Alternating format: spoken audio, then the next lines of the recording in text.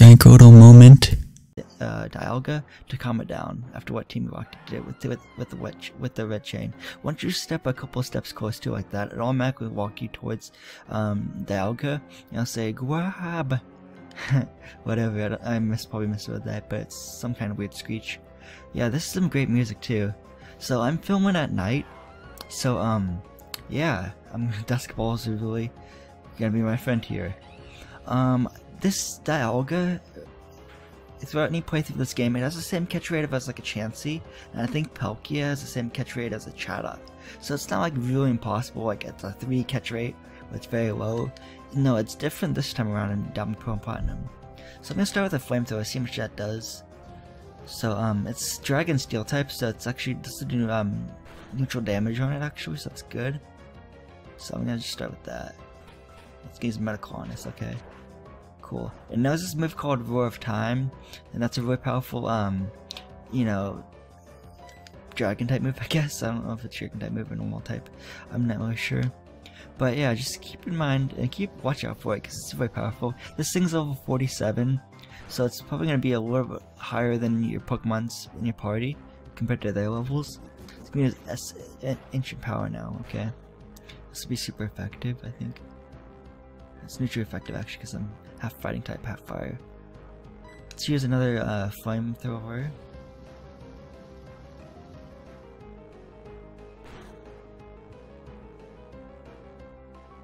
Guess that's all I'm gonna do for right now. It's gonna be allergies and Roar of Time now. Okay, then watch out, this one's gonna hurt. This move's gonna hurt Inferno a lot. Probably knock it out. Yeah. Well, Inferno did this job, it was just trying to weaken the Pokemon.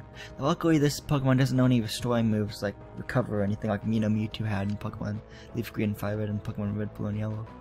So, I'm gonna switch to Bronze because he might be a good tank for this. I don't have any status conditioning moves like Paralyze it or anything like that, put it to sleep. I don't really recommend you burn this thing on purpose or poison it because that's what would have done with its HP. Plus, I guess Dialga being half steel type, poison type moves like Toxic won't even affect it at all. So I'm gonna see if I can catch this in one Dusk Ball because I've been able to do that before. So let's see if I can do it now. Let's see. The moment of truth, everyone.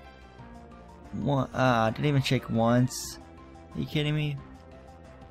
Didn't even shake once that much for charge. Okay, let's try another Dusk Ball. I only bought 4 of them, so I'm gonna hopefully we can catch one in one of these 4 Dusk Balls that I have.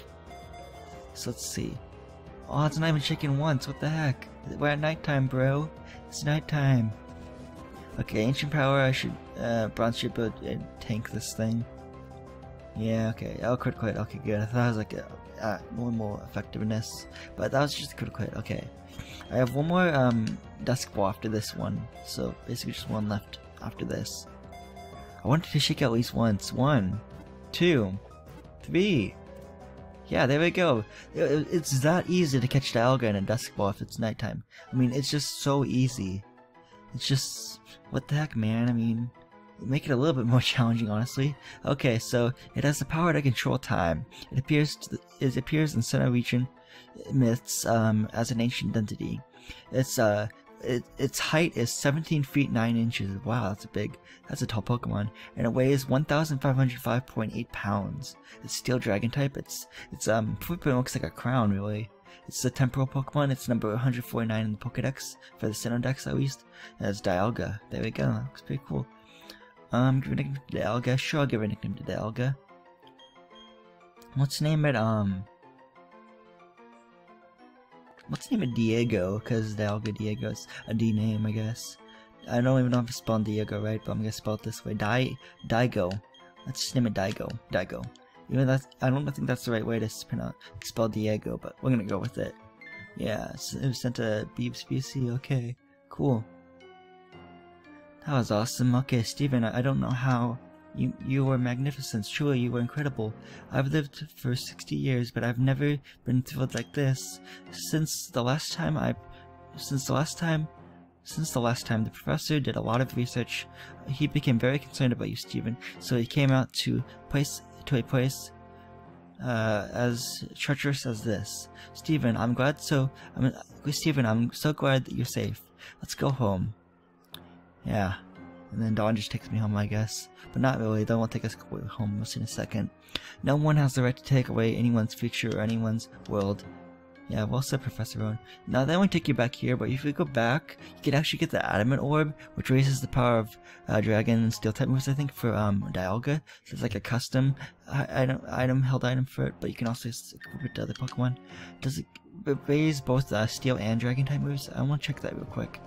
It's at the bottom of my bag, of course. Wow. Okay, so yeah, bright gleaming orb to be held by Dialga. It boosts the power of Dragon and Steel type moves. So I think you can only give this to Dialga actually, just like you can only give that stick Pokemon or stick item to Farfetch when you had that Farfetch Shook and Fire the Leaf Green when you traded it to that one girl in Vermilion City for a Sparrow. So yeah. So let's just let's talk to them again, I guess. Steven, I've been looking forward to. I'll be looking forward to seeing your Pokedex. Go wherever you never visited before. That way, you would see Pokemon you haven't yet seen. You know that Pokemon was extraordinary, wasn't it? What is it? Was it really the Pokemon that created the Sinnoh region? I don't know, Dawn. That's a good question. Now, can we use an escape rope right here? Because I just want to get out of Mount Coronet, because I'm sick of having to be in Mount Coronet, honestly. So let me see if I can, you know, use an escape rope here. Of course, it's at the top of my bag, so, you know. So if you go into the Mount Coronet, you can actually move back here. So that's good. That's so good. So, I guess I want to see if we can finally get Palkia in our Pokedex for a page. So I'm going to fight a Celestic Town. Oh, and by the way, in the Pokemon Center, let's look up a Dialga summary. Okay, so, yeah, it's pretty cool. Quirky nature, Smedet's pure, good endurance, happily eats anything. Cool. It's ability pressure, which means that, like, every time you use a Pokemon move against it, it'll use 2 PP of that move instead of just 1. So you're using double your PP per move. So keep that in mind. Okay, attack is 120, defense is 130, special attack is 157, special defense is 105, and speed is 90. So that's crazy special attack, honestly. And good defense, too. And it knows Metal Claw, Ancient Powers, Dragon Claw, and Roar of Time, which is a Dragon type move, actually. That's 150 power by 9% accuracy. Yeah, it's like a big Hyper Beam, though, but for same type attack bonus for Dialga, or Diego, I should say. So let's move Rose finally back to the party and put Beck in the PC. And let me rearrange my team actually real quick. So I want to put, yeah, let's put Inferno right there, and then switch this Bronze. Yeah. Okay. That's cool.